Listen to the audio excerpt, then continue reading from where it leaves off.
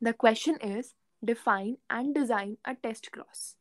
So, a test cross is a cross between a plant with unknown genotype but dominant phenotype and a homozygous recessive parent. So, we can say that test cross is a cross between an individual with dominant trait and a recessive organism in order to know whether the dominant trait is homozygous or heterozygous. So, here we can see a test cross. One parent is with the dominant phenotype, but its genotype is unknown. We are assuming it to be heterozygous, that is capital T, small t.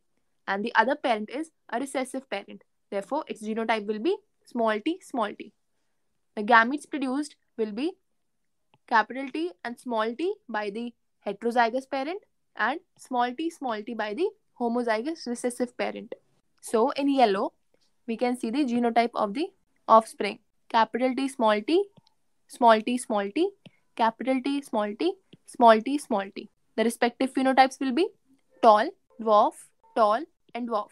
So, if the phenotypic ratio of tall and dwarf plant is 1 is to 1, then the unknown parent is heterozygous.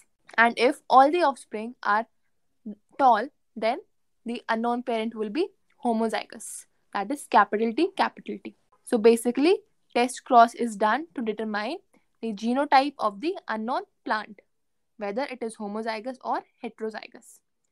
Thank you, and I hope that you understood this question.